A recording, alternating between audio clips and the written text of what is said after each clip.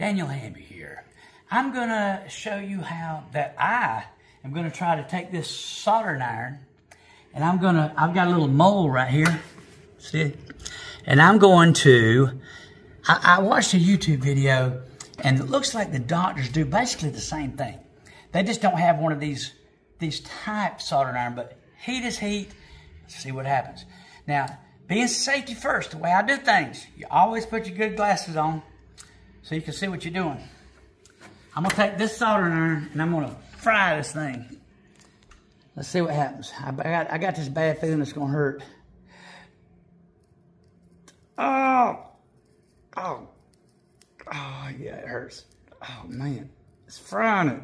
It is smoking. I smell skin. Oh, woo!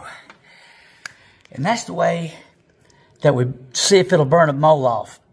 I don't really know what's going to happen, but whew, I smell it. Smell? I smell it. Woo! I smell burnt skin. It's called burnt flesh.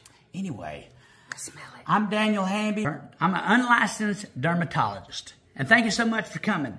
Do not try this at home unless you ask your wife first. Have a good day. Bye.